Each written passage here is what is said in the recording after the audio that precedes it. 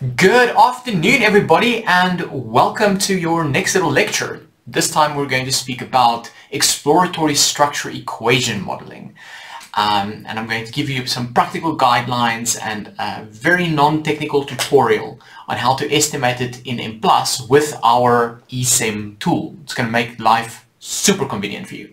I'm very privileged today to be working with a very good friend of mine, Leon de Beer. I always make the joke and say that he's the brains and I'm the mouth of our outfit, and together we make one functioning human being. So we kind of developed this tool together and also this presentation to kind of help you guys to estimate your very first ESEM model. So this whole presentation is basically based on a publication that will appear next year in January that you can already find online on ResearchGate, where we provided a step-by-step, very non-technical, practical tutorial on ESEM. So this whole presentation is basically based on this, and all the supplementary material can be found on ResearchGate if you just Google the title. Okay. So what we'll be doing today? We'll be doing three things. So if you're already very familiar with ESEM, you can just skip to the end where we talk about either the guidelines or the estimation part, right? So I'm going to start off by giving you guys a very gentle introduction into exploratory structure equation modeling.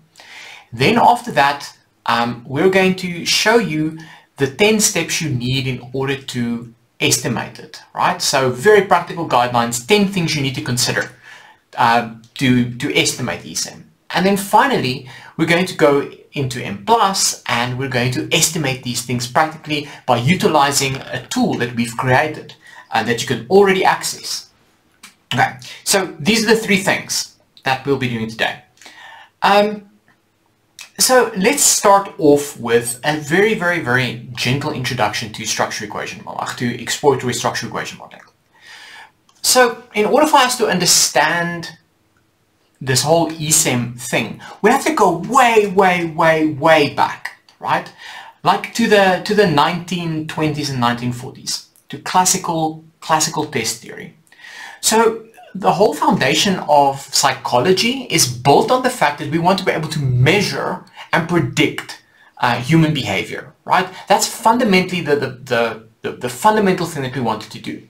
So we created various techniques and approaches in order to measure behavior, right? From observational techniques, think about like the Hawthorne studies, right through to intelligence tests, self-report measures, simulations, and all these types of things. But fundamentally, how we analyze, for example, these test results comes down to one of two approaches, right? So how do we analyze data? How do we measure things? How do we see what we've measured is actually living up to or creating something bigger, a latent factor? So there were two techniques that psychologists really rely on. The first one, which you might know, is exploratory factor analysis. Now, EFAs refers to like a set of statistical techniques that we use to help to identify or uncover the smallest number of relevant dimensions needed to explain the relation or covariance between a set of items, right? So it's really just a technique that we use to identify common factors in the data that helps us to explain bigger factors, right? And how to explain the order and structure of items in a measuring instrument.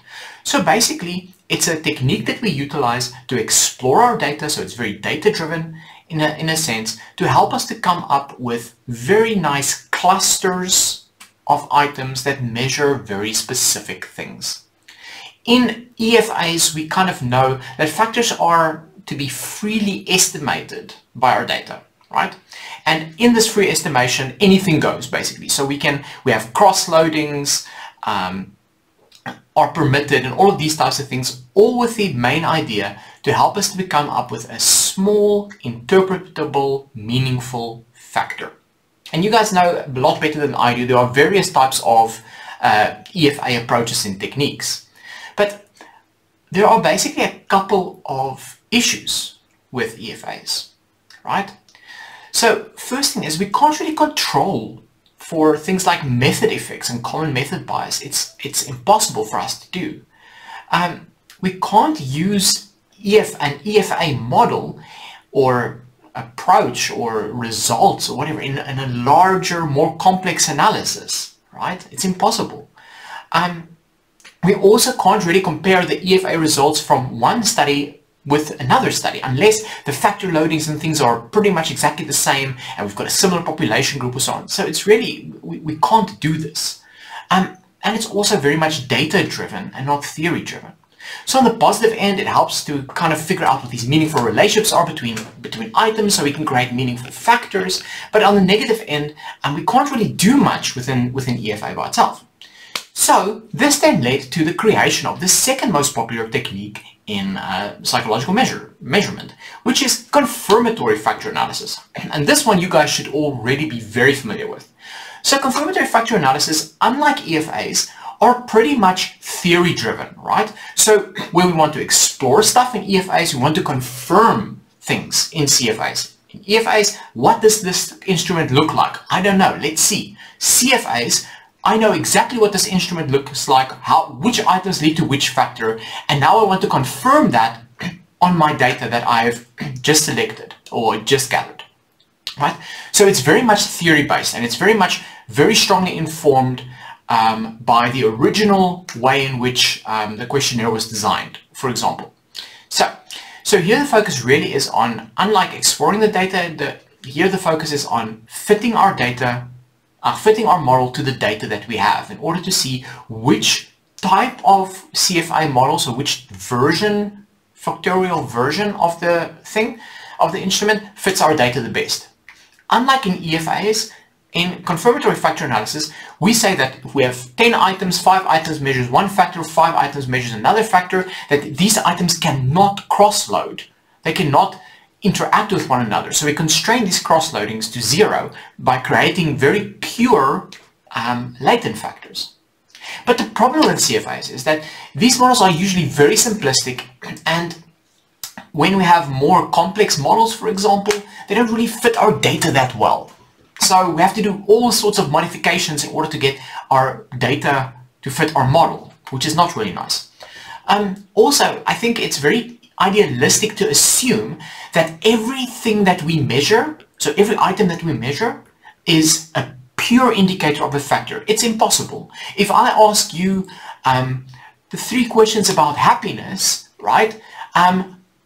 How meaningful is your life? How much do you like ice cream? Or are you overall satisfied with where you're at in your life at the moment? Theoretically, these 3 items measure up something larger like life satisfaction or happiness, for that matter, pleasure, meaning, and engagement. But these things interact with one another, right? They're not in isolation, and they can also be factors by themselves. So it's not really cool to assume that everything that we measure are pure factors and that they are 100% loading 100% all the time on the same things. Otherwise, we would have 100% data model fit on everything that we do, and that's not the case. Okay. Also, in multidimensional models, it's also really naive to think that no cross function or cross interaction between items is, it doesn't happen. Why? Because one, method effect, unfortunately, because if we add all of the questions together, we know people respond in a certain way, and you're influenced to answer a next question based on the previous question that you've answered. So methodologically, there's an issue, but practically there's also an interaction between things. So think about something like pleasure, meaning, and engagement as functions of happiness. There are 3 different factors, right? But they do interact with one another, because otherwise how would I know I'm happy if I'm not engaged in something that, that I find meaningful, right? So there is, in multidimensional models, there is some form of interaction, which CFAs don't necessarily always capture. What's also a big limitation with CFAs is that we kind of consistently have to balance between measurement quality and model data fit, right? So we really focus on, for example, in structural equation modeling, we go and we apply our data, and all of a sudden we find that our model doesn't fit very well. But our instrument is really good. It shows very high levels of measurement quality, so extremely good factor loadings, high levels of reliability, blah, blah, blah, but then it provides crappy model fit. So then we try to manage model fit at the expense of measurement quality. There's a whole bunch of simulation studies. You can Google Daniel McNash. They did a whole bunch of simulation studies to kind of show that instruments with excellent measurement quality, really good instruments, usually produce very shitty model fit statistics. So that is another thing that is a problem with CFAs. So we usually get also in practice very crappy model fit and multidimensional measures. So, and a thing that I have a little bit of an issue about is that very rarely our CFA models are aligned to the theoretical understanding of a construct. So we'll speak about mental health, the mental health continuum later, where mental health is seen as on a function of languishing to flourishing, right? And that mental health is a dynamic interaction between emotional, psychological, and social well-being. But no, it's measured as 3 categories. It's measured as 3 different things, clustered into 3 categories. And that's not a continuum. You're not measuring a dynamic interaction between factors, right? So you're measuring something that's not aligned to your theoretical concept. And that's another major limitation of these CFAs. So how do we address this? Well, Moran and Marsh had a very nice idea.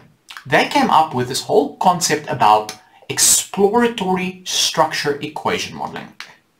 Now, exploratory structure equation modeling, or ESEM, was really developed to incorporate the best of both worlds, of both EFAs, right? So and CFAs. So looking at EFAs, for example, it helps us to do more predictive relationships between factors. It helps us to adjust for measurement error, can produce, helps us to manage method effects. We can correlate uniqueness, create more bifactors, blah, blah, blah, do very complex analysis, and the flexibility of EAs, allowing us to do, to have cross-loadings, right? So all of these things together, so combining the best of CFAs and EFAs, we get ESEM. Now, ESEM is basically is fundamentally a confirmatory technique, so it's very much a priori driven, although Marsh indicates that you can utilize ESEM for exploratory purposes, but that's a whole different video. But anyway, seeing that ESEM is a confirmatory technique, it's important for us to understand what the fundamental principles here are, which through like a target rotation, it helps to make our, it makes it possible to model data in a confirmatory way by allowing us to have cross-loadings. So in other words, ESEM helps us to incorporate CFAs and EFAs, right? By helping us to create an a priori structure of something, but it allows us to have cross-loadings between different items. So in this example, you'll see perseverance and interest, right? It's made up of 10 items. In a traditional CFA, these things would be these 5 items would only load on perseverance, and these 5 items would only load on interest. But we know that these things interact with one another, so we allow for cross-loadings to take place, but not fully. This is important. Cross-loadings are permitted, but they are constrained to be as close to 0 as possible. Okay, so that's really important here. Well, where was I? Okay, because this is fundamentally a confirmatory technique, so it utilizes confirmatory factor analysis, so ESEM is also nested in a CFA approach. We can use normal model fit statistics and normal approaches to kind of estimate and compare ESEM models, and that is quite a benefit. So it seems new, but at least it's not new in totality, right? So at least that's a major benefit for you as the novice. But again, seeing that this thing also capitalizes on, you know, the whole thing about exploratory factor analysis, it does imply that the rotation that you use, like you would do in EFAs, plays a major role here. So, you know, if there's like if there's 2 factors that we're measuring and they're shared variance in a normal EFA, we would use something like a Geoman or a Dirac-Obelman rotation. Or if the things are not related, we would use something like Varimax, right? So the rotation plays an important role in EFAs to help us to cluster these relationships between the items so we can create these high order factors, right? So the same principle applies in ESEM. So we have to make sure that we are very well and very clear with regards to the type of rotation that we use, because the rotation that we use will influence our results. And there are basically 3 types of rotations that we can use in ESEM. The one is Geoman rotations, right? And this is where we use it more for more exploratory types of studies, where we have some idea of how the factors relate, but we want to have a little bit more flexibility in terms of our estimation process. Targeted rotation is more important in target rotation is more important in structure equation modeling because we are targeting this factor to be made up of these items. So this factor, we call these like target item loadings. So item 1 to 12 here is targeted to be part of this factor, but we allow for cross loadings onto other factors. So target rotation is important. In bifactor ESEM models, which I made a video about bifactors earlier, which you can also see, but in bifactor models we have to constrain all relationships and things to be 0, and here we use an orthogonal, I said it previously wrong, orthogonal rotation, where we constrain all of the things, the relationships between factors to be 0, but I'll explain this in a minute. So this is basically what ESEM is. Fundamentally, ESEM is a combination of the best of EFAs and the best of CFAs in a whole new technique.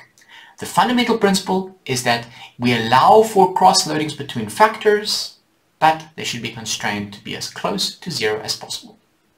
So what are the advantages then of these different types of ESEM models? One, it's a lot more rigorous, robust and flexible than EFAs and CFAs. And provides us with better estimations, better parameter estimates, and these types of things. And it's a lot more flexible to use. You will also see later that it also helps us to get better data model fit, right, and better measurement quality. It can also help us to simultaneously estimate CFAs and EFAs in the same model, right? That's kind of nice. It helps also to estimate less restrictive measurement models that helps us produce better fit. So because we allow for these cross-loadings, allow for interaction between different things, it helps us to inflate our model fit statistics, right? This is important for the last point, which I'll explain in a minute. By utilizing ESEM, it also helps us to have more realistic or less biased latent factor correlations. Because in CFAs, we constrain every factor, right? We constrain them to be unique and their own little thing, even though they're not. And because of this, the relationship between this factor and something else can be a lot bigger than what it would be normally, because there is some variance that leaks. So think about this factor as like a big balloon with lots of holes in it, right? So there's a lot of variance getting lost or going to other things, right? As we naturally move. But now we kind of seal that balloon, and now all of the pressure, we open just one little point at the top. So all of that pressure then goes onto one other factor, and that's not realistic. Okay, so it's important to understand that normal CFAs really produces biased results and inflated correlations and regressions. So as I mentioned earlier, ESEMs are also a lot more aligned to the theoretical conceptualization of constructs, and I'll show you 2 examples about grit and mental health in a minute. But for example, in mental health, we say that mental health is a function of emotional, psychological and social well-being, and it's on a continuum, right? It's measured as categories, but it's conceptualized as a continuum. So by measuring it as ESEM, by allowing for cross-loadings between different factors, we are actually creating a continuum, and we are creating this dynamic interaction between the factors required for us to move on this continuum. So it's a lot more aligned to this theoretical conceptualization of a concept. And then finally, something that we kind of found recently was that ESEM also compensates for wording effects and differences in when we measure the same construct in different cultures.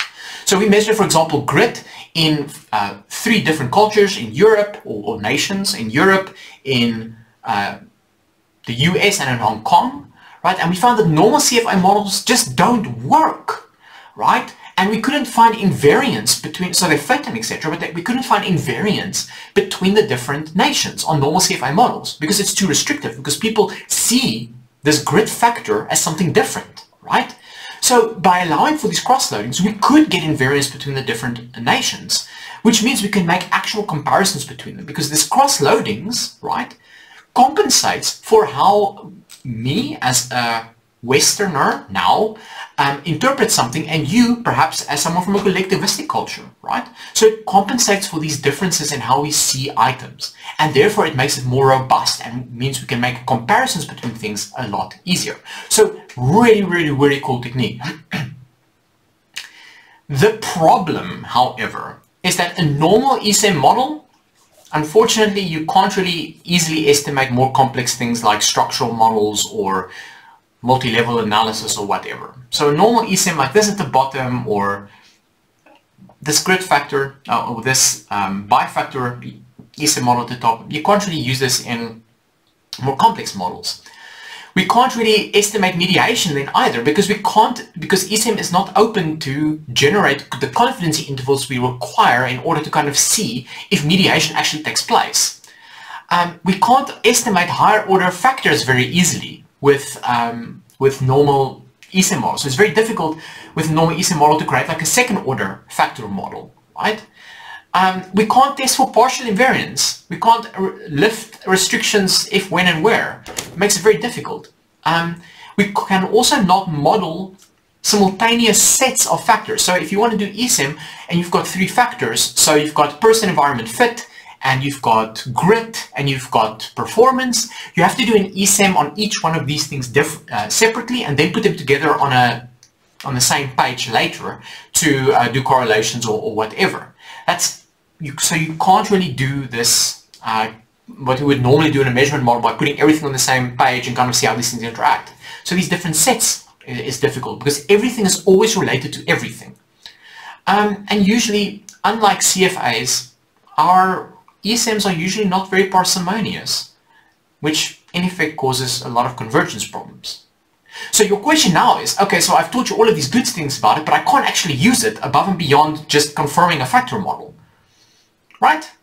Yeah, it's pretty shitty. I'm so sorry. ESEM is useless. Kidding, otherwise I wouldn't do this video.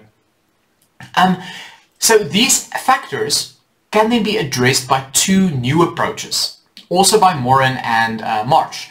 Marsh created something called set-ESEM, which I'll speak about in a moment, and Morin created something called ESEM-within-CFA. And these two approaches allows us to do more complex analyses, to utilize ESEM in a more traditional way, like you would normally do in any other type of CFA type of model.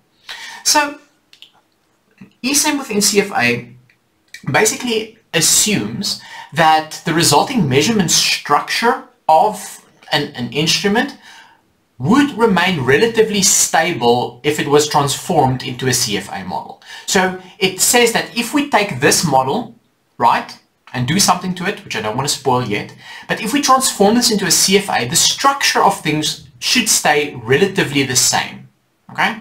So within this framework, what we would call like a first order ESEM model, like this one, we then kind of re-express it as a CFA model by utilizing the unstandardized factor loadings from our Mplus output as the starting values for a CFA model, right? Does that make sense? So we constrain, so we run this ESEM model on this factor, we get the results for all of these little interactions, then we take the unstandardized results from this and we constrain each factor of a CFA model to be equal to that unstandardized value. So in other words, the starting values of each factor loading will be the same in the CFA model, the re-expressed CFA model would then be the same for as the ESEM model. And these two things should produce exactly the same results, right? So basically, what we then do in general is that we re-express this model, this ESEM model, as a CFA model. So look, daddy, I am officially a CFA now. So we take all of these loadings, like I've mentioned. So if this one was 0.8, 0.7, 0.6, 0.2, and 0.1, then we constrain this item to say perseverance by item 1 at 0.8. Item 6 at 0.6. Item 9 at 0.5. So to be exactly the same as this. That way, our CFA model now fully represents, or our ESEM within CFA model fully represents the findings of our ESEM. And now we can use this to do a lot more powerful things. Okay, so like I've mentioned, now we can kind of do more complex things like creating a higher order factor. So we utilize ESEM within CFA, right, to create a higher order factor of grid, so a second order factor of it. Or we can use it as to predict another factor like happiness, or we can do latent growth modeling. Oh, sorry. So we can now estimate more complex orientated models. We can also estimate partial mediation, for example, because this, by expressing it now as a CFA model, we technically can generate confidence intervals because it's just normal CFA now in practice. What else did I forget to say? Oh yeah, also in the original study, Moore and them kind of also showed that the ESEM-within-CFA solution could also be used to show how factors change over time. So doing like more latent growth modeling stuff, and also doing like latent change analysis. So we can basically use the findings of an ESEM model, confirm it, transform it, or re-express it as a CFA model, and now we can do normal analyses. So anything that your imagination can go wild on: mediation, moderation, mediated moderation, latent growth model, autoregressive modeling, latent class, latent profile analysis. All of these things are now possible because of this whole ESEM within CFA approach. Okay, I will explain all of this a little bit later in a bit more detail, so don't worry too much about it. The only problem that we have with ESEM within CFA is that we can't really estimate all of these different ESEM models at the same time. So we can't have happiness, grit, and performance on the same Mplus page because all of the factors would relate to each other. But theoretically, these items on performance is not related to happiness, for example, right? So why would we then allow for these cross-loadings to take place? So that would undermine the theoretical integrity of the construct. So this is where set-ESEM comes in, and this is not something that we will practically show you later, but just important to know. So set-ESEM basically allows us to model two or more sets, distinct sets of constructs within the CFA framework, where cross-loadings are allowed between factors that they're supposed to be related to and constricted to 0 for factors that it's not related to. These types of sets could easily reflect the same construct at different intervals in a longitudinal study. So for example, you can correlate perseverance with perseverance over time, or it can be correlated with different factors in a cross-sectional study, for example. So set-ESEM basically allows us to then simultaneously estimate all of these factors at the same time to help us to find an optimal balance between like CFAs and ESEMs in respect of parsonomy and data model fit. So to make this very practical, the set-ESEM helps us to kind of what we can maintain the structural or theoretical integrity of our factor by saying that we want to look at the relationship eventually between the grit factors, perseverance and consistency of interest, and the hobbies that I like.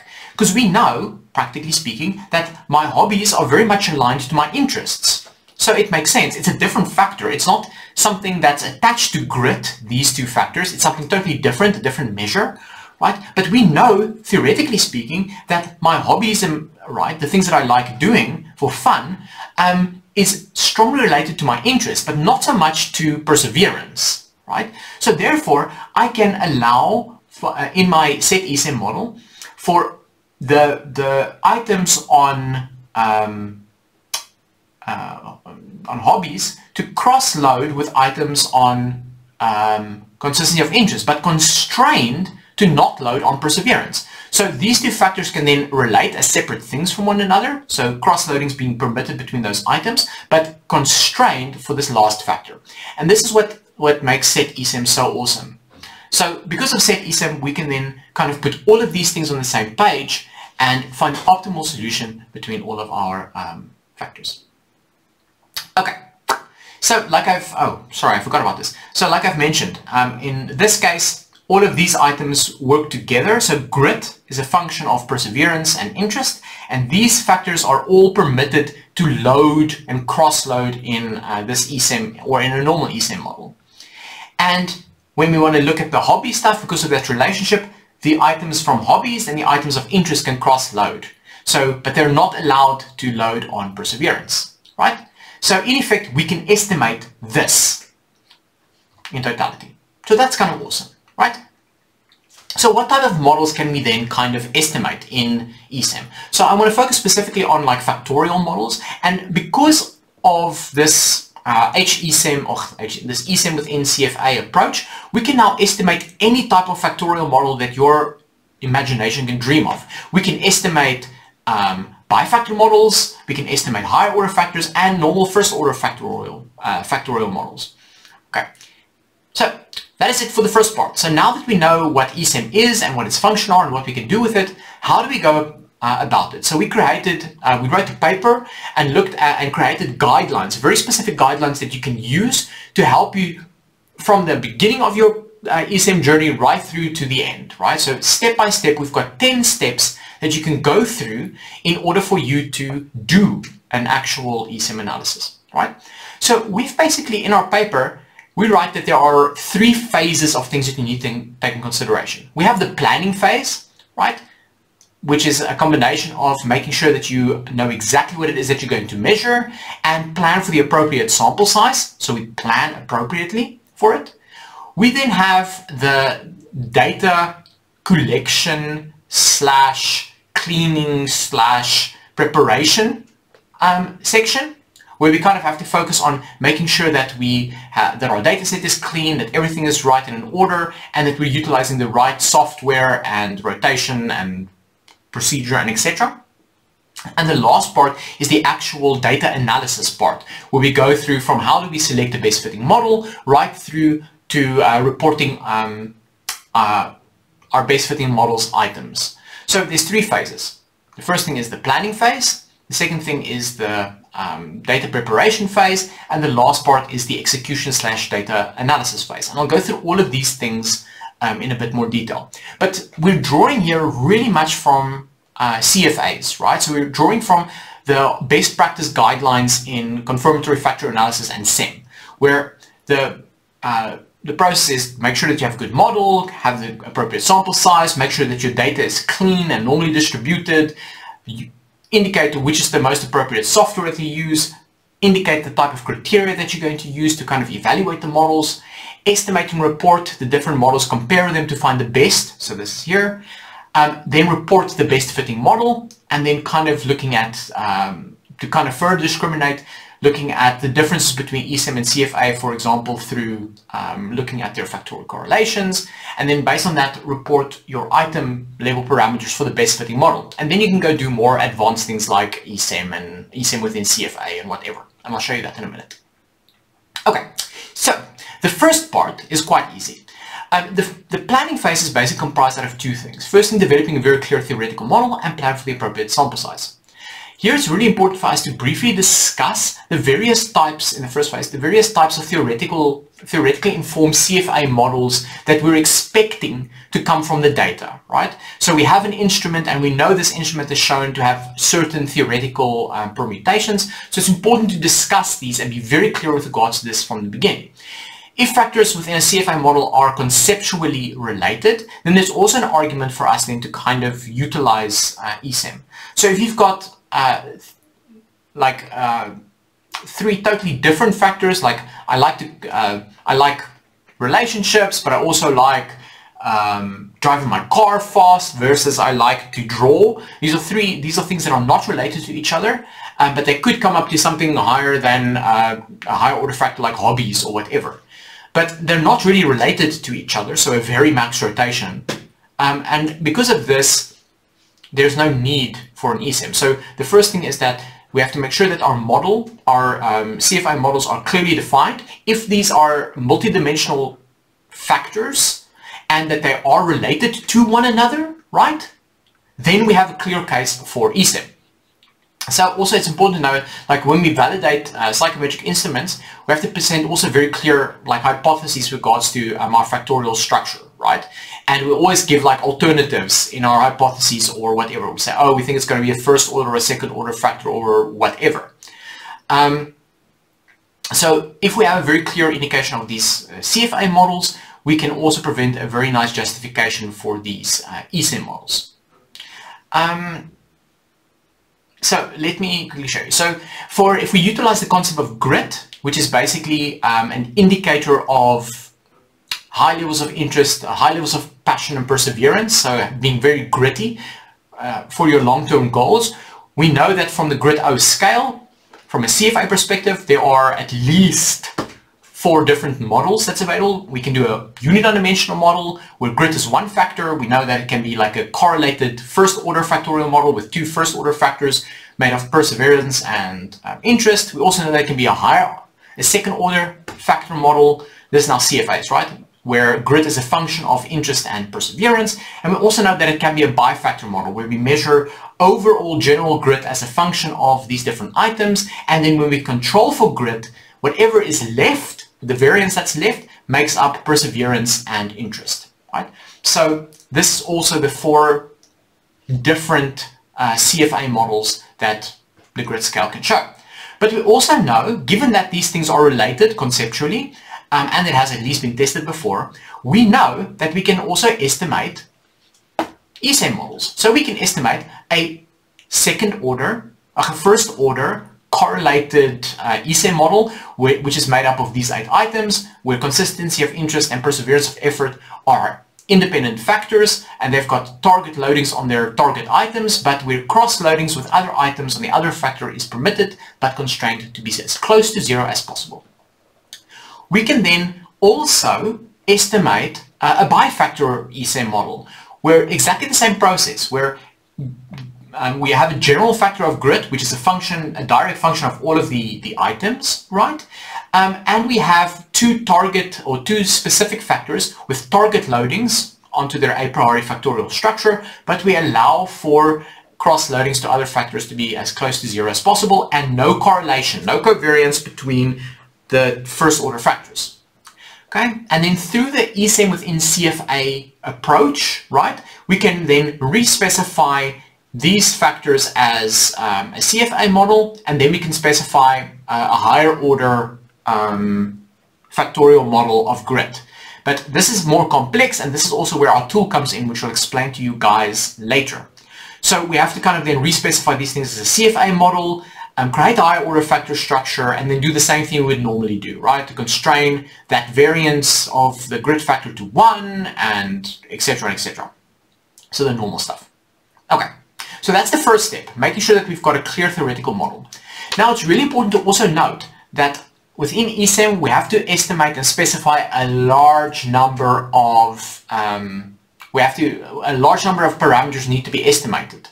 Therefore, we need a large enough sample, and you need to plan for this stuff in the beginning. And so you can do utilize various forms of power estimation or sample size estimation techniques, like the non-centrality parameter, like that Sartorius 1985 approach, where we kind of look at what's the probability of us getting misfit, or we can utilize like what's it? Oh, I forgot the name now. McDonald, I think, or McCullinan, there we go. The McCullinan approach, which is focused on what's the likelihood of us getting a good remisa. So these are things we can also utilize the rules of thumb from Wolf and them, where they basically said you can have, like, for every item in whatever, you need 10 people per item per construct in your measurement model. We can also use that. But the most appropriate way is to run Monte Carlo simulations to really figure out what the exact number is that you need for your specific data. And there's a nice article by Wolf et al. 2013 that shows you in Mplus how to do this. Okay, so that is the planning phase. Getting your model right, making sure you know what you're going to estimate, plan for the appropriate sample size. Then we go and we get our data, we distribute it to everybody, and we get a large amount of amazing data back, right? Now we have to make sure that we prepare the data appropriately, and this is the data preparation phase. And this is also combined out of 2 things. One thing is the dataset needs to be screened, cleaned, and prepared for further analysis, and we have to figure out what the most appropriate software is for our estimation. We have to indicate what our estimation method is, so the estimator that we're going to use, what rotation we're going to use, and what the procedure is that we're going to follow in our analysis, right? So this is our planning phase. So first, if we look at the whole data cleaning, screening, and preparation thing, this is standard practice, I think, for everybody, so I'm not going to do a full lecture on this, but there are 3 things we have to take in consideration. How are we going to manage missing values? Are we going to use FIML, which is like the default in Mplus? Are we going to remove full cases, whatever? I'll be going to like simulate responses or whatever, but you have to figure out what you're going to do with missing values and report it. Also indicate it's not so much of a problem nowadays, but you have to also indicate how you're going to manage outliers. So if you've got not a very normally distributed model, which is now going to be in the next step, you can compensate for this by utilizing another estimator, for example. So instead of using maximum likelihood ML, you can utilize MLR, for example. But it's important to indicate how you're going to manage outliers. And then finally, always ensure that you do data quality checks. Right? And there are various techniques that you can use by looking at the response time, on looking what the average response time is, and then calculating the average distance between responses, and then seeing how people kind of differ from this. Also looking at response patterns in data, if people just going 1 1 1 1 1 1 2 2 2 2 2 2 3 3 3 3 3, these things need to be removed. So make sure that you also ensure that you do implement some other form of data quality checks. What's also then important, the second step, is to make sure that we clearly specify how we're going to approach our analysis. Now, there are two programs that could possibly do ESEM. It's both Mplus and R, but R only implemented in a very rudimentary fashion. Leon, that helped me with this presentation, he's creating currently a R package for ESEM, so hopefully he will be able to report on that later. But for now, ESEM is fully integrated into Mplus, and that's the preferred approach. You have to indicate which estimation method you're going to use. So you can use normal maximum likelihood, which is the default in Mplus, but Morin indicates that you should use MLR robust measures from the beginning. Or if you use categorical data, WLSMV as the estimator. The problem just is with these two estimators is that you can't directly compare models with one another. When you compare like a normal chi-square difference testing, etc. You have to then use stuff like the Satora-Bentler method or whatever to compare chi-square. So if your data is normally distributed and it runs, stick with ML, it's a lot easier, but Mora indicates that from the beginning you should use MLR. And then what's really important is that you have to specify what type of rotation method you're going to use. Like I've mentioned before, there are three. Geomin with an epsilon of 5, 0.5 is important if you want to do more exploratory stuff. We use a target rotation consistently in general for everything. So if you're not going to do some exploratory structure equation modeling, right? Use a target rotation from the beginning. And if you're going to utilize or test for bifactor ESEMs, then use a target orthogonal. I keep saying that word bad. Orthogonal rotation. Okay. So it's important to mention these types of things. So to summarize, indicate how you're going to manage your missing data, data quality checks, and remove outliers or figure out how you're going to compensate for them. Make sure that you indicate what software package you're going to use, select the appropriate sample estimator ML, for normal distribution, MLR robust if this data is not normally distributed, or WSLV for categorical, and indicate your rotation, which can be geomin with an epsilon of 5, target rotation, or orthogonal. Okay, so now we've got the planning phase done, we've got the data management stuff done, now we get to the fun stuff, the data analysis part. Now the data analysis, basically you will follow exactly the same steps that you would do for a normal CFA, right? We provide the criteria that's necessary on how to evaluate different models based on measurement quality and model fit statistics. That's important for us. We first estimate and report normal CFA models. This is really important because we want to compare CFAs to ESEMs from the beginning. So you first estimate all of your CFAs, then you estimate and report all of your ESEM models like you would normally do with model fit statistics. Then you compare the two with one another to figure out which one is the best. And then based on this, you then retain your best fitting 1 or 2 or 3 models. You can further discriminate by them in the next step by reporting the factorial correlations. So you want the factor with the relationship between the first order factors or whatever is the smallest, right? And then once this is done, you can then report on the item level parameters of your instrument. And if this is done, you can do more complex analysis like indicate criterion validity or whatever by transforming your model into ESEM-within-CFA model, for example. Okay, make sense? So far you have to be with me. I hope you are. If not, just ask me questions. Okay, so the first step, like I said, is that we have to kind of figure out how we're going to discriminate against models, what criteria we're going to use. So we use two things: one, model fit, and two, measurement quality indicators. So model fit indicators you should be very well versed with already. We look at chi-square, and we really want a non-significant chi-square value. And of course, in the perfect world, we want a chi-square of 0, because chi-square is an indicator of model misfit, right? So the larger the chi-square, if it's significant, then it means that, yeah, we have an issue. But unfortunately, as you know, we're also penalized for both sample size and model complexity. So it's not really that good of a measure. We just report it nowadays for transparency, but it's not really an indicator that we technically use anymore, but it's an important thing to kind of measure. Then we also have RMCA and SRMR. You kind of know that we want it to be, both of these things to be as close to 0 as possible, where for RMCA, anything below 8 is acceptable, but between 6 and 8 is marginal, and between 0 and 5, 0.1 and 5 is excellent. We also want this to be non-significant, right? And we don't want that confidence interval range to include 0, because then we have an issue. In a recent study, they also showed that the different models that you compare, the confidence interval range shouldn't overlap too much between different models. When we do comparisons, for example, between different models, like in variance testing and things, there are some criteria that's set, rules of thumb, but don't use these things as like a set value. But if models differ like bigger than 0.015, then we can retain the better model. But don't hit too much hard on this specific item.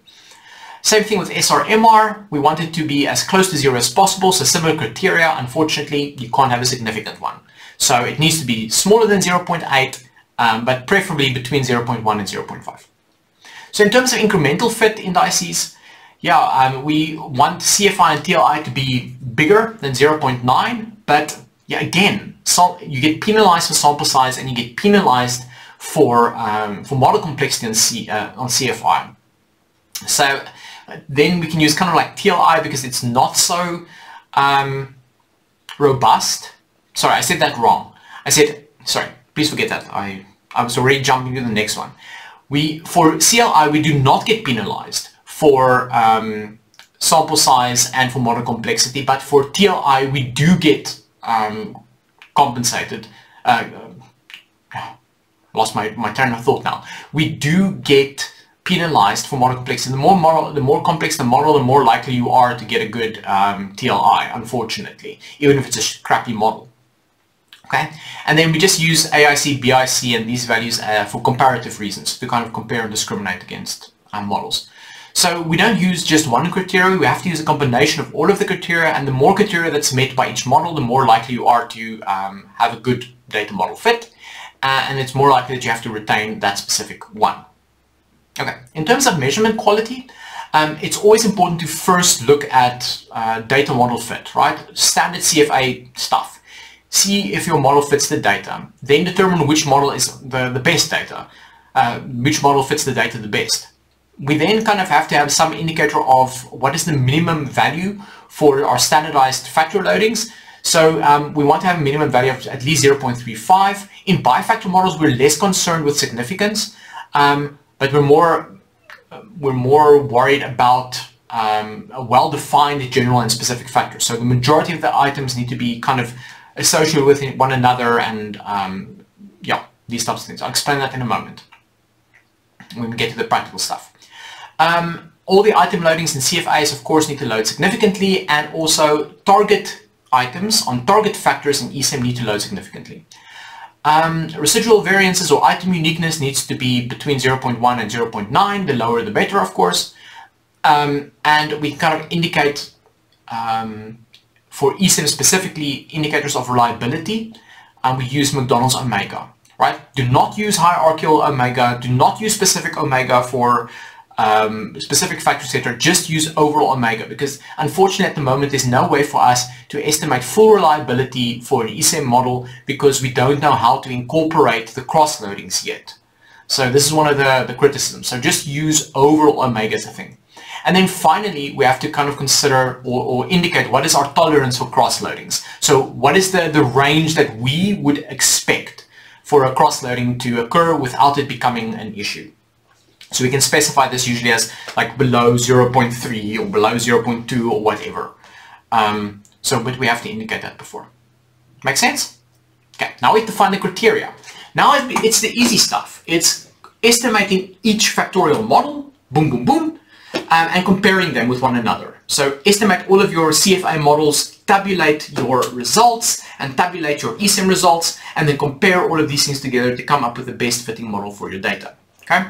But there are some criteria that you have to take into consideration when you want to use the ESEM thing.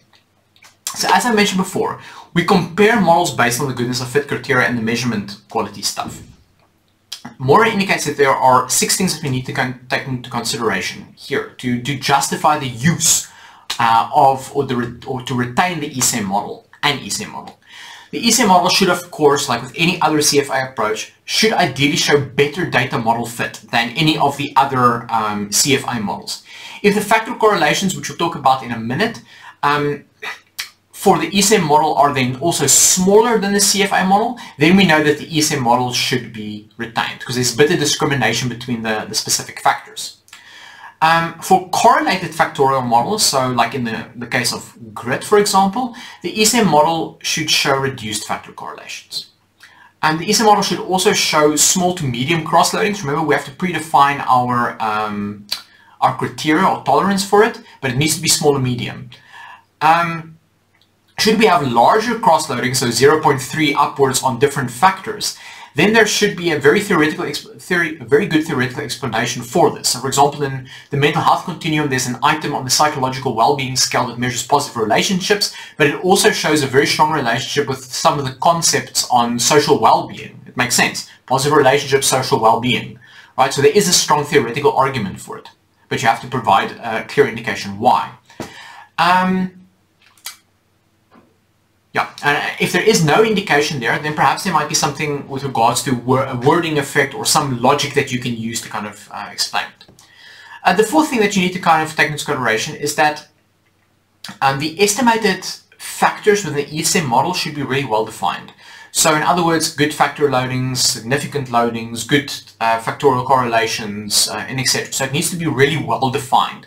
In the bifactor model, we want relatively well-defined specific and general factors. But each one of your ESEM latent factors need to meet all of the criteria for you to be able to retain it, right? So if there's even a couple of items that are non-significant or whatever, but the CFA model shows that they are significant, then you retain the more parsimonious CFA model. Okay. What was the other factor? Okay, so another thing that's important that to consider is that if there are multiple of these large cross-loadings between different factors, then we have an indication that there might be a bifactor present. So if you think there's a bifactor model present, there's a couple of additional things you kind of need to take consideration. The first thing is that the model should then, of course, show better data fit than any of the other CFA and ESEM models. So you specify the bifactor model, but it needs to be a better fit than the ESEM and the CFA models. There should be a very well-defined or a relatively well-defined G factor with all of the items loading significant onto the thing. There might be one or two that's not, but then there needs to be a reason for it. And you need to have relatively well-defined S factors, so specific factors, where some items might not necessarily load significantly, but at least the target items do load how they are supposed to load. For bifactor models, the model fit should not be the only indicator that you use to kind of base your decision on retaining it, right? You should always inspect the parameter estimates before making your final decision. Okay, it's really important because bifactor models, especially bifactor ESEM models, do give some weird results sometimes. It might fit the data better, but all of a sudden you have a negative relationship between happiness and performance, but in the CFA model there's a positive relationship, right? So it's always important to kind of also look at the parameter estimates before you make a decision on retaining the bifactor or not. Okay, so now we've compared the CFAs and the ESEMs and we found our best fitting model for our data, right? So now, just to kind of, we found, like, let's say we found a 3-factor ESEM and a 3-factor CFA model. These are the two ones that are like very close to one another. So how do we discriminate? The first thing is we report on the factorial correlations. Like I've mentioned, for the final retained measurement models, the factorial correlations should be reported. Unfortunately, you can't correlate factors for a bifactor model. You can force it, right? But then you're actually measuring something else, but you can't do it technically for a bifactor model. So what we know from classical test theory, the smaller the correlation between the different factors for the different models, the better discrimination between these factors are. So we want the model with the smallest correlation between your two specific factors, and that model will then be retained for further analysis. Okay. After this, we can then report on the best fitting model. We then report the basic stuff like the measurement quality stuff, like the standardized factor loadings, the item level residual variances, and etc. Also indicate was the thing reliable or not, or etc. So standard item level type of stuff that we have to report. Okay, and like I've mentioned, we can use either Omega, McDonald's Omega, or composite reliability for these ESEM models. Okay, does it make sense? And then once we have a best fitting model, we can then transform this, take that model, and transform it into an ESEM-within-CFA model, and then whammo, whammo, jammo, we can do anything we want, or almost anything. We can do more complex analyses, and I'll show you guys how to do that a little bit more practically later. Okay, so we are now, sorry for the long thing, we're now going into the practical part. So I would say take a quick 5-minute break, and then we're going to go into the practical stuff. The supplementary material that we will use for the practical stuff is on ResearchGate, or you can just Google. By the time you watch this, the paper will already be published, so you can just Google the title and the supplementary material will be there with the data and the example syntaxes and etc.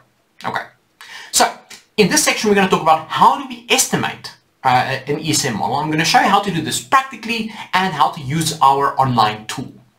So we're going to use the data obtained from the mental health continuum, which is a very popular instrument within positive psychology, and it measures mental health as a function of 3 things: feeling good, functioning well, and fitting in. So emotional well-being, psychological well-being, and social well-being. Emotional well-being, having the capability or to manage daily ups and downs, so there's a balance between positive and negative effect, and you feel overall happy with your life. Psychological well-being, I've got the necessary capabilities inside of me in order to manage daily hassles. Social well-being, I have the capabilities and the experience to have good and positive relationships, I fit in with my society, I contribute to something meaningful, and etc. Okay? So the instrument measures well-being or mental health as a function of emotional, psychological, and social well-being. So, can you remember what step 1 was in our process? We have to come up with different models that we want to test. Okay? And remember, like I mentioned before, Corey Keyes, who created the instrument, said that mental health is a function of a dynamic interaction between these different factors, and that these things are on a continuum from languishing to flourishing, right?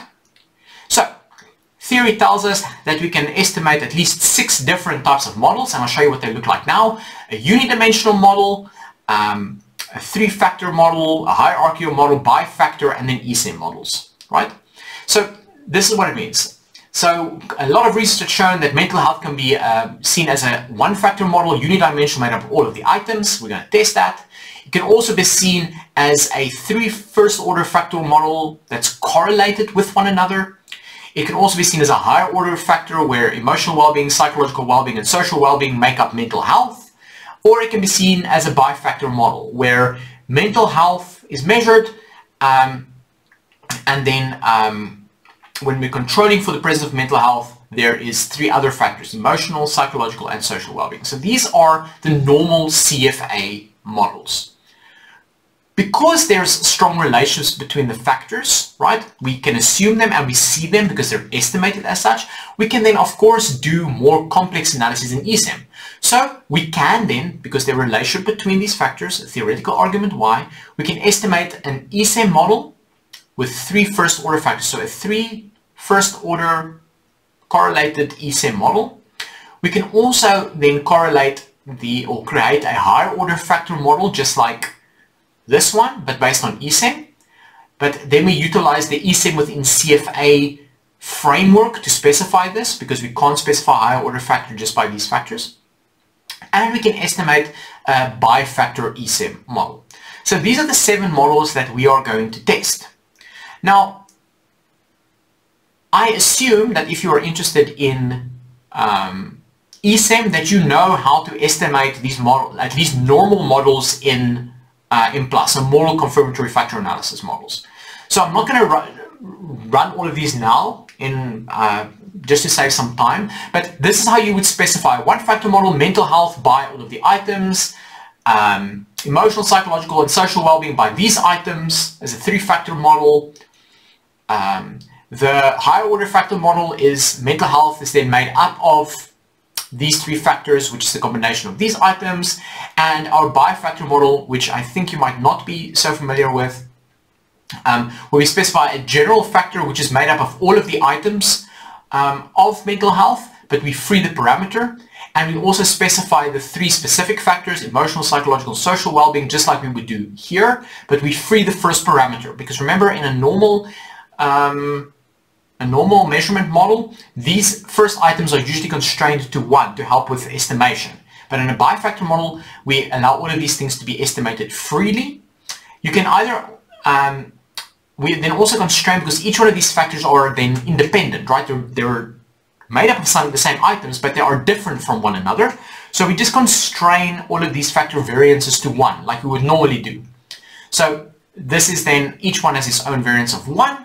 And then we constrain all of these factor variances to, all of these factors to not relate to each other. You can do this in 2 ways. You can either just put in rotation, target, orthogonal, then all of these factors would automatically not be related, or you can specify it manually. Now, I like to do it manually because I want to know what's going on in my data or in my analysis. I don't like these commands that much.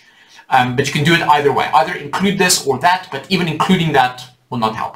Now, unfortunately, in my case, there was a negative residual variance on when I specified the bi-factor model for this item, and client indicates that you should constrain that item then to be the residual variance to be just larger than 1, because a negative residual variance is impossible. You can't have a negative residual variance. So I just constrain this to 0.3 to and help with convergence. So I've done this now, and this is my CFA results. What do you guys see? Does the data fit the model? First order, unidimensional? Nope, nope, nope, nope, nope.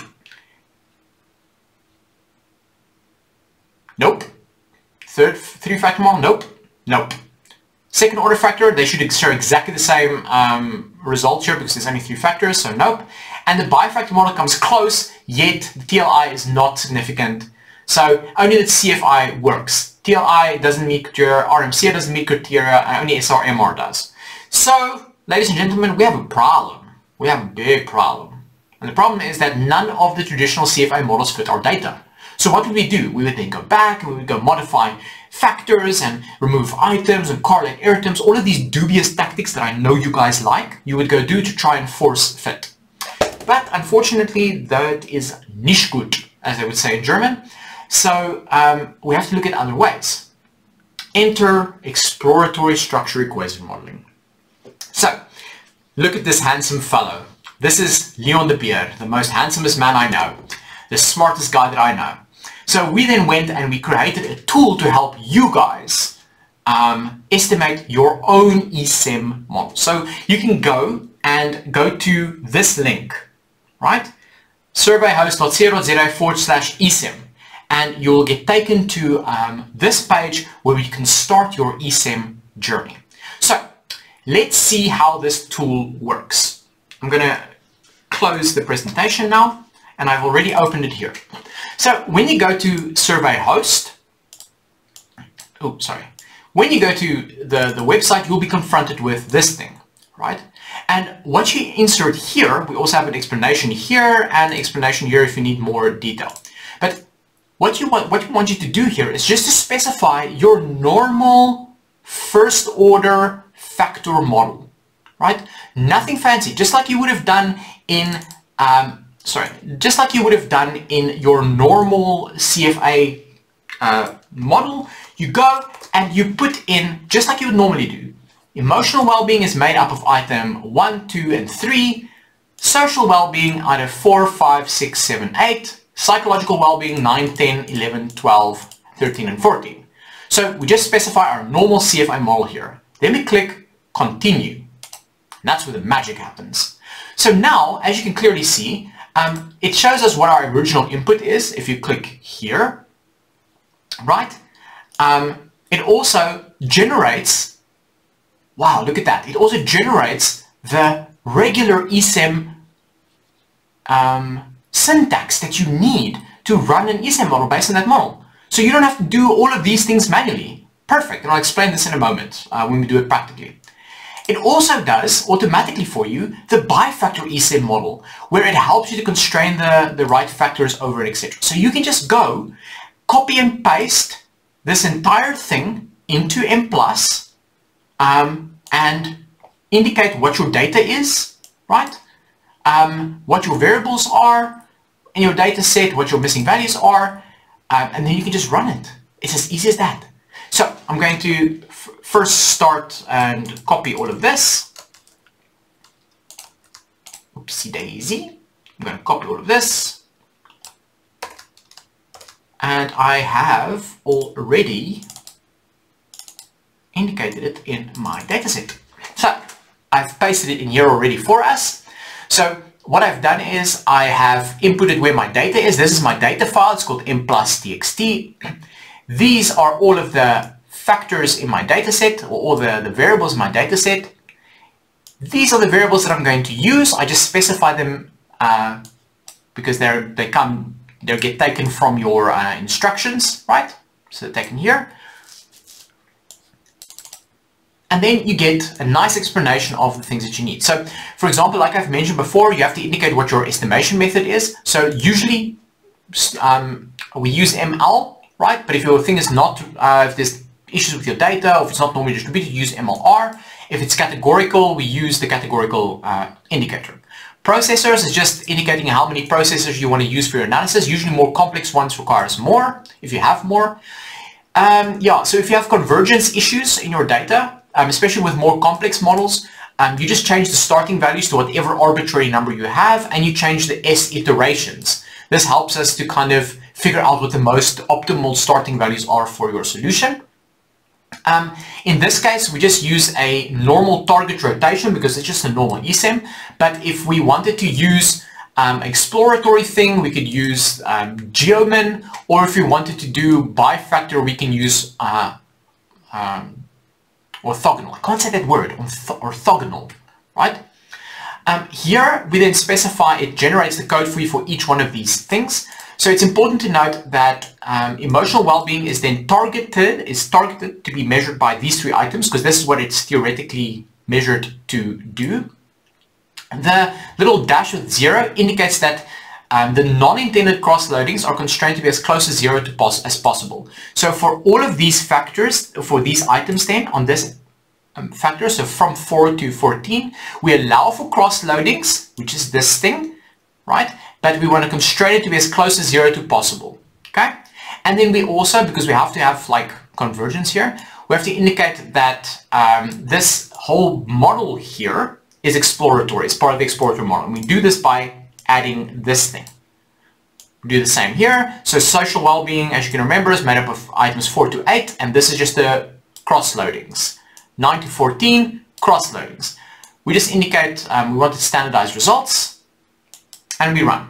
Now it's important to note we have to run this because we're going to utilize this output in a moment to help us generate the higher order factor and the ESEM-within-CFA thing, for example. So we generate it. We look for an error. Thank goodness, no error. Here they just indicate what our sample size is. We look at our model fit. Does it fit? Not significant, unfortunately. It is barely meeting the Remisa criteria, but it is not significant. Our CFI and TLI is acceptable. Our SRMR is acceptable. So we are good to go. So we then go to our standardized residuals and we see that the items that are supposed to load on the factor, so the target items, they load high as they're supposed to do and significant, and there are cross loadings. And there's maybe an item here, number 11, that might be a little bit big, but this is not an issue. So the cross loadings, because we want it, is not an issue, and if they load significant or not, it's also not an issue, but we want to allow for it. The same with social well-being. We see that the 4 items 4 to 8 is significant. They load high. There might be a little bit of an issue with number 5, but it's still acceptable. And all of the other factors have small to medium loadings, which is perfect. And the same with psychological well-being. Okay. The factor correlations are 0.3, 0.58, and 0.7, 0.64. So that's also okay. So we know that these things are related, theoretically. Residual variances are acceptable. And yeah, so great. We ran our first ESEM model. Congratulations, you have it. Okay, now let's do more complex stuff. So I've already copied and pasted the bifactor thing. So first going to run the bifactor. So in the bifactor thing, all that I do is I change the rotation to orthogonal.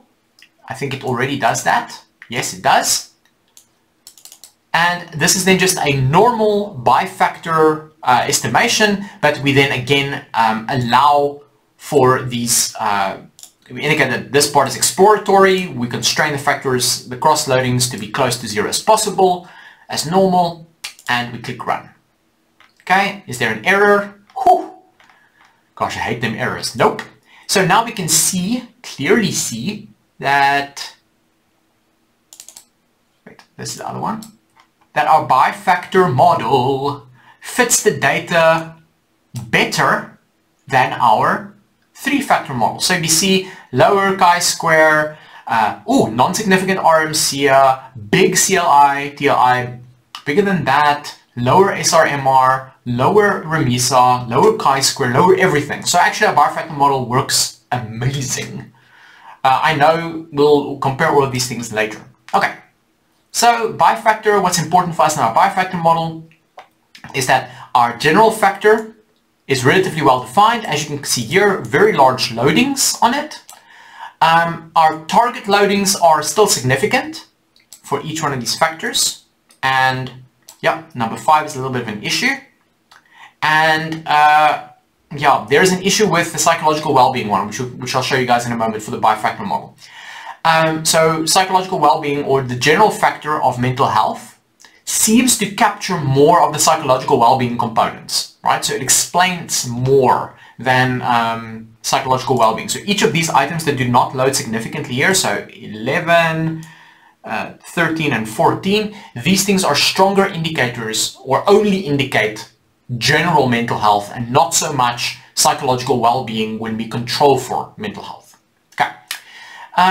Important to check, just make sure that all of these things are always 0 and variances are 1, because that's how we constrain it. And that's it. You got your bifactor model. Perfect. But now you want to do more complex analysis. So you want to use your, let's just for argument's sake say that the 3-factor model fitted the data the best and we did not test the bifactor. Just imagine with me. So we want to use this 3-factor model now and create a higher order factor to see if that works, right? Or we want to use this 3-factor model now in more complex analysis, like in a structural model, to kind of see if mental illness predicts mental health, for example, or the 3 components. So what we have to do is, we do not refresh this page. We need all of the information that we previously inputted. But what we want to do is we want to upload the output of this ESEM model, the regular ESEM model. So we click upload. I go to my desktop, ESEM, and I go to my output file, which is this one, and I upload it. 3-factor model upload.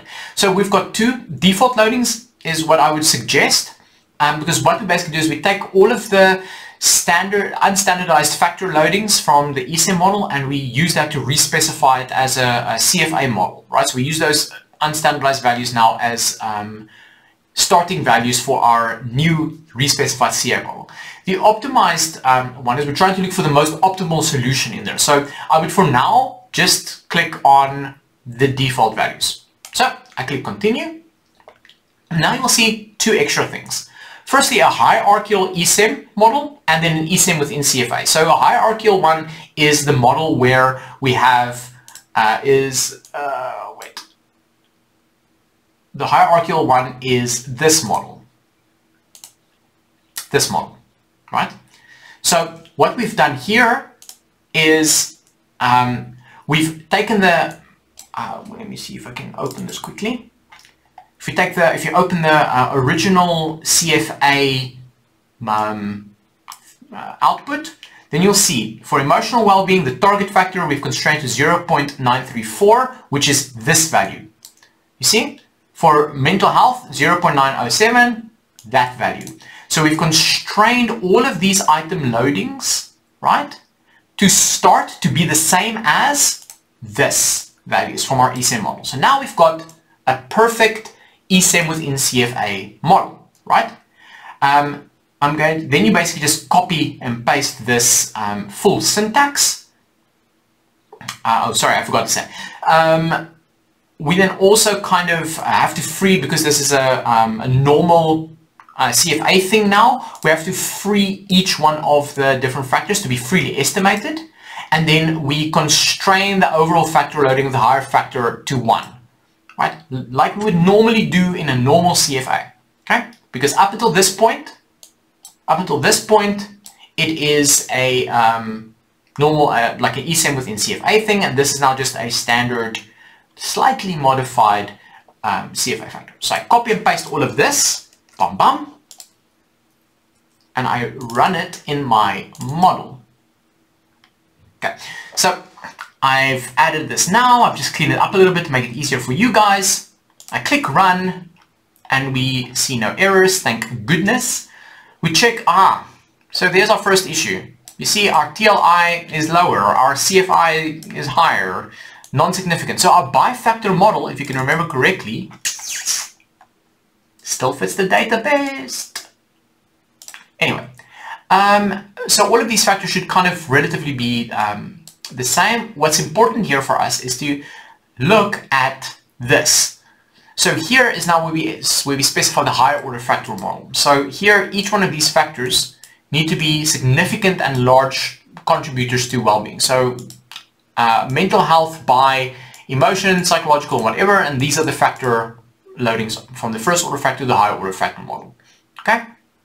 So pretty much exactly the same. The only thing that's extra interesting for us here is that now we also have the amount of variance that each one contributes. So emotional well-being, 20%, 31%, and 32%. Okay, so that's our higher order factor model. But unfortunately, we're not going to retain this one because it is crappy. Okay, so now what we want to do is we go back to our analyses, and we go and we tabulate all of the CFA and there we go. So we tabulate all of the CFA and ESEM stuff into one table, and then we look and we compare, right? So we know none of these factors fit the data. Maybe the bifactor model here, maybe, if we made modifications. But now we can kind of see all of our bifactor, all of our ESEM models seems to fit the data better than the CFA models, right? So none meet the criteria, that one partially, actually only the one criteria, two criteria. Here, all of them, excluding the higher order factor, fits the data. Just ignore the ESEM within CFA thing. I estimated this just to show that it should produce exactly the same model fit statistics as your 3-factor, because you're re-specifying this now, that model, as a ESEM within CFA model. So it should be exactly the same. Right? Although your standardized errors might be a little bit inflated for this model, but the model fit stuff and parameter estimate should be exactly the same. So what do we see? You're right. Out of all of this, we can see that the bifactor ESEM model is the model that we have to retain for further analysis. So after all of the steps, the bifactor ESEM model is the best one for our data. And that's how this pretty beast looks like. This model, made up of these items, These are the cross loadings, and this is what it looks like. So we then go and we look at the parameter estimate, so we can clearly see that it's a very relatively well-defined general factor. Each, at least for the emotional well-being and social well-being components, they are significant. We're more interested here about the patterns, so they should load how they're supposed to load rather than the significance levels and etc. But at least here they do measure significantly. The only problem is on psychological well-being. So here we see that only item 9, 10 and 12 measures psychological well-being, right? Where it seems that these items 11, 13 and 14, which load on, which are components of psychological well-being, is a stronger indicator of overall mental health. So in the presence of these factors, right, in the presence of overall mental health, if we consider that, if we control for it, these three items, I can't remember what they are now, these three items do not indicate psychological well-being anymore. And that's an important finding. Okay, so up until now, you've done great. Thank you guys for being with me. The last part is that, but we don't want to stop here. We also want to do more complex analysis. So I want to demonstrate this one last thing about the ESEM-within-CFA stuff. So like I've said, let's just imagine for a moment that the three correlated factorial model, I just took out the correlation stripes here just to make the picture look a little bit neater. But we want to see if these three factors predict, or if mental illness predicts or is associated with these three factors. So what's the relation between mental illness, emotional well-being, psychological well-being, and social well-being, right?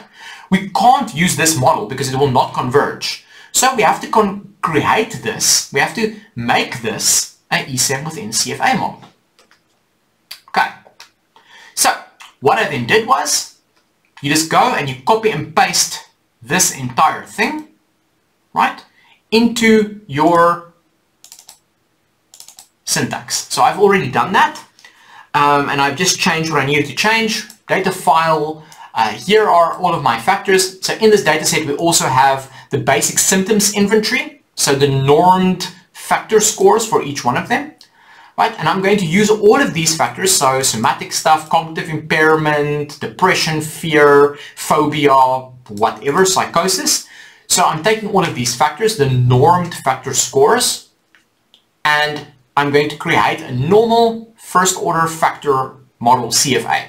So say total pathology, total mental illness by all of these items, right? Here is my ESEM-within-CFA model, because now each one of these factors are kind of constrained, or the ESEM models was re-estimated as a CFA model. And now that this is done, so from here, I'm just going to say normal CFA. Normal CFA. From here on, you can do any type of analysis that you would normally do. You want to do invariance testing, you want to do whatever, you want to do latent growth, blah, blah, blah, it doesn't matter. So from this point onwards, you can use emotion, social well-being, psychological well-being as independent factors like you would normally do in any normal analysis. So what I'm just doing now is to say emotional well-being, social well-being, and psychological well-being is regressed on mental illness. I'm running it. This just says that that sentence is longer than 8, so don't worry about that, not an issue. No other issues. Does the data fit my model? Yes, it does. Model's more complex, so it's okay. Still meets the criteria, still meets the criteria. Let's just go to the standardized results. Factors load how they're supposed to load. Still the same. Now it fits. All of these factors load the same. Now it's interesting. So now we can kind of see the regression. So our diagram, I always just check the diagram to make sure that everything is correct. So here we see mental illness predicts these things, or is associated with these things. So here we see that when a person experiences or reports high levels of mental illness, they're going to report lower levels of emotional well-being. If they report higher levels of mental illness, they're going to show lower levels of social well-being, and if they report higher levels of mental illness, they're going to show lower levels of psychological well-being. Pretty straightforward, right? So now we've got an ESEM model within CFA, and we can do a normal structural model and import it like we would do normally. Okay, so ladies and gentlemen, from that perspective, thank you guys so much. I really hope you guys learned something, and if you've got any questions around anything else, you know where to find me. Just one last thing, though, that there are 3 very important references though that I think you guys can read for more information. So of course, if you use our tool, please reference us. It will mean the world to us, because this will also show us if the things that we're making is meaningful and valuable to you. If not, we won't create more tools. So please cite this. Also, for more details and guidelines, so best practice guidelines on how to report, how to approach it, and a more technical explanation of the tool, please go to our paper. So it should be published by the time you see this. Otherwise, just Google it and it will come up on ResearchGate.